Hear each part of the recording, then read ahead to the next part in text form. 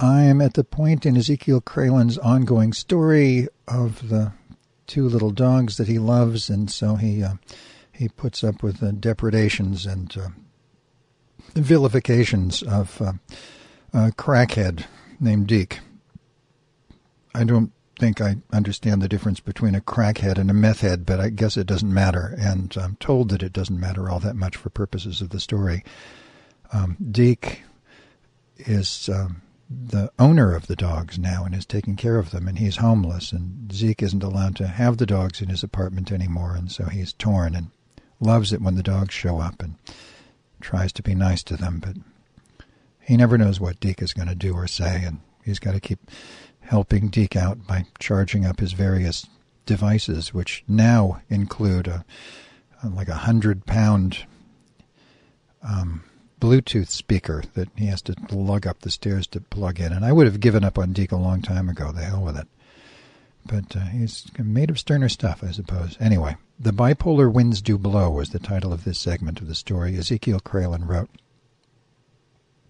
Email correspondence, January 11th to the 14th. Re, 2 dogs are okay for emergency shelter according to this article. Date January 11th. Watson wrote, it's a realish word. I heard it in a comedic context, somebody spoofing military honors. Yeah, we're going to give you a brass figlogy and a bronze oak leaf cluster. I replied, love it, thanks. I'm keeping it in my tales then, including your explanation, so readers may enjoy the malapropism. I got that word by looking up the question, what do you call a word intentionally mispronounced for humor, which spat out this article entitled, believe it or not, Mispronunciation. Subject, Rudy's whole wheat muffins suck. Date January 12th, the morning.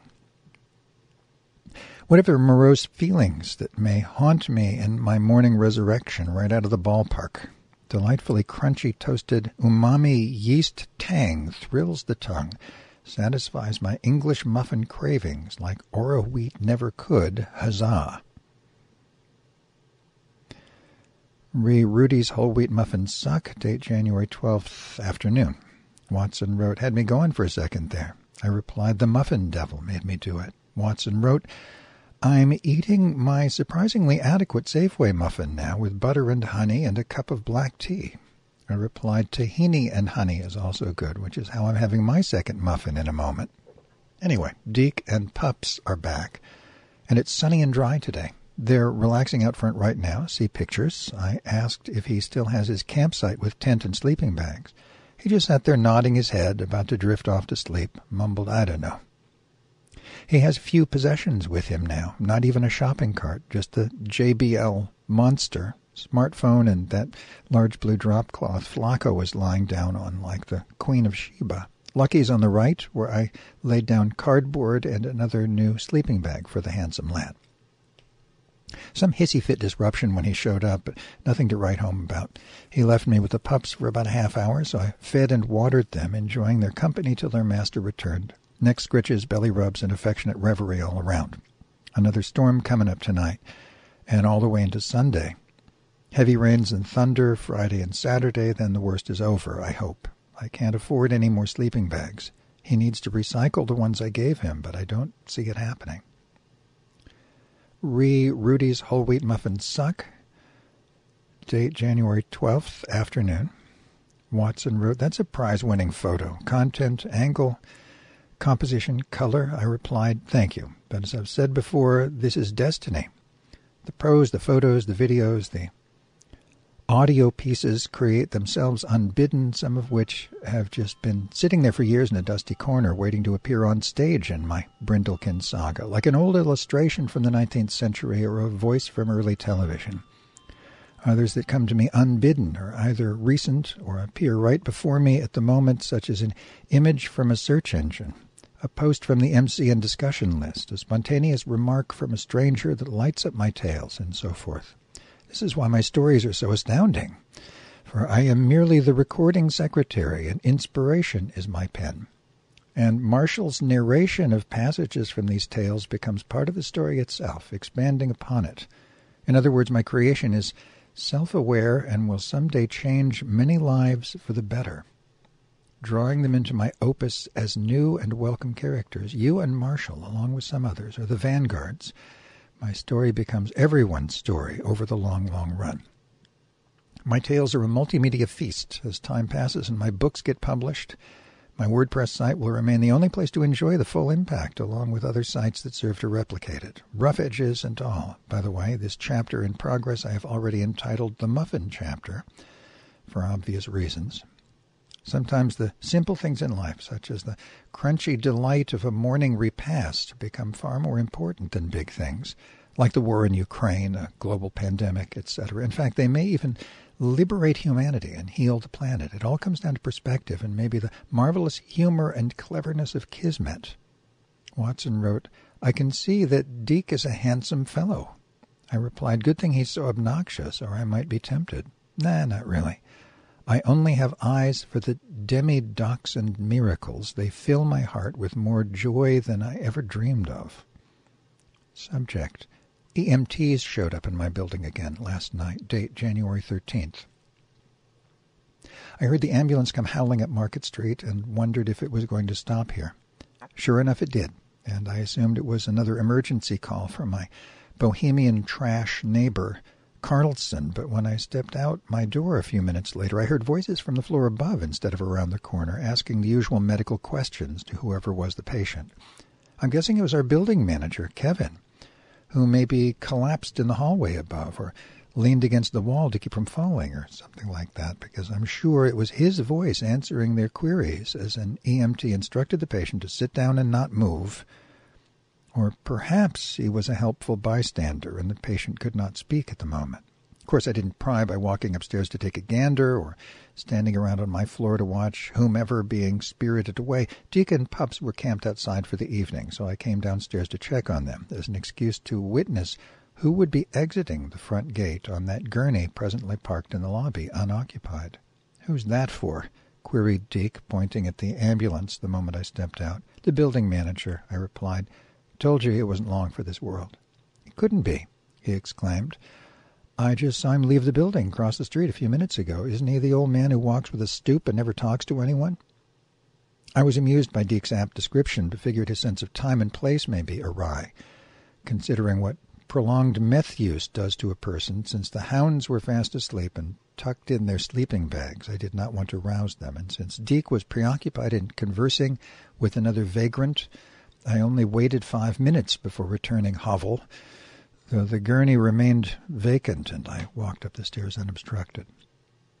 Though just before stepping inside, I told Deke, "I have only one sleeping bag left, so return this one before you leave and bring back any that get wet so I can dry them, as I can't afford to buy any more for the rest of the month." His response, Watson, all capital letters here, "I don't want to hear it." A little while later I heard voices outside my door, so I opened it a crack, only to see no one pass by. "Oh, they're exiting the building right now," I concluded, and quickly went to the window and looked out. Someone was definitely being rolled out on the gurney, but from my angle and the darkness of night, I could not make out the face before he was gently lifted into the ambulance. I didn't bother to run downstairs and ask Deke if he saw who it was, because I doubt from his seated position 15 feet away that would be possible. It's now the next day, and I have yet to find out who that person was. Rushed to the ER, but I'm pretty sure it's Kevin. And if so, no doubt there'll be a notice to that effect in the lobby in a day or two, or I'll hear about it one way or another, or I'll just cross paths with Kevin himself if it wasn't him, in which case I hope he doesn't see the disappointment on my face. As for last night's meet-up with Deke, it was pleasantly uneventful. He did call me down to watch the quadrupeds for 20 minutes or so while he rushed off to Safeway. My raggedy trio departed around 10 p.m., and I wished them a warm, dry, and safe night, crouching down to give the mutts a hug goodbye. Flacco stood on her hind legs to kiss me on the face, while her brother squeezed himself through the narrow space between my calves. Is Flacco a female name? I thought that was a male name. I don't know why I didn't notice that before and say something about it. Squeezed himself through the narrow space between my calves in a repetitious little circle, while emoting groans of endearment. Once they took off, I cleaned up what scant debris remained in their little spot out front. They have not returned today. Yet. Maybe they won't. He kept the sleeping bag, by the way. Subject. Some dog sitting, then the rain returns. January 14th afternoon. Deke dropped by around 2 p.m., asked me to watch the pups for a half hour, maybe as long as an hour. After I lugged the speaker upstairs, I said, fine, and he was gone in a flash, leaving me to feed the angels and set up a comfy nest. See attached pictures. Dogs ain't wearing the new sweaters I gave them yesterday. The idiot wastes my money like a vacuum cleaner on an open wallet, but worse than that, he neglects the quadrupeds. He returned just 40 minutes later with a large cup of iced coffee. Here, put some sugar in it. I don't use sugar, Deke, I replied. I have honey, but stirring it up will take a while, 'cause it's an iced drink. Okay, just do it, he replied. When I returned downstairs, I asked him, they didn't have any sugar where you bought it? They do, but I didn't have the time, was his dumb excuse. Time for what? To stir it? Yeah, something like that. Unbelievable. So he's now camped outside, waiting for his speaker to reach full charge, and it started to rain almost an hour ago. See video. Caption. My unhoused friend Deke and his 2 little doggies are safely beneath the tarp atop 2 large sheets of cardboard and a sleeping blanket. I hope they don't wind up getting soaked before they return to their tent, wherever it is, if it's still standing. I don't know where he got that huge drop cloth, but I'm glad he did. Though I imagine the cardboard sheets are soaked up like a sponge by now, which I had originally covered with that tarp, if only I had used a few trash bags instead. The rain didn't last long. It's already stopped, and I hope he departs before the next deluge. Our entire meet-up so far has been amicable. Nonetheless, not an angry chirp out of the Cajun fuck-up, and while I was sitting the pups, a gentleman who parked nearby called me over to hand me a Jackson. I said, thanks so much. I'm not homeless myself, but my friend is, who owns these dogs, and I help out. But guess what, Watson? He's never going to see that 20, because he keeps wasting my money over sweaters and sleeping bags. So I'll use that bill to purchase another bag. For now on, probably he meant. Any cash some kind person offers me while I'm watching the mutts will never reach Deke's grubby hands. So the JBL Party Box 300 is now blinking on the 5th and final row of lights, which means it'll be fully charged within the hour. Subject. He left in peace, but came back hollering a half hour later. Date, January 14th, evening. The sleeping bag was sopping wet, so I took that upstairs to hang dry. Told him I'd come back down with a dry one, the last I had still in its plastic wrapper, but I forgot to bring it back down. And in his hurry to pack up and leave, he didn't ask where it is, but wished me a good night and took off toward Castro Street. I was very pleased with this meet-up, as he was patient and friendly all the way through, in spite of him sitting out the downpour. When I went back hovel to replace the soggy newspaper I'd already laid down, I saw that new sleeping bag on my cot and realized then I forgot about it. So I quickly donned my jacket, grabbed the bag, and rushed up Market Street, hoping to find them, and I did. They were crossing the intersection where I had several seconds to dash across before the light would change. Deke, Deke, I called to him so he'd stop and turn around, then handed him the bag. Glad I found you. He smiled and said, you didn't need to do that. But I wanted to, I replied, then marched on back home. But barely a half hour later, I hear his angry hollers right outside, as I'm sure did everyone else on this side of the building. So I looked out the window. He glared up at me and demanded I get down there now. As I descended the stairs, I heard him yell, "What's taking you so long?" To be continued.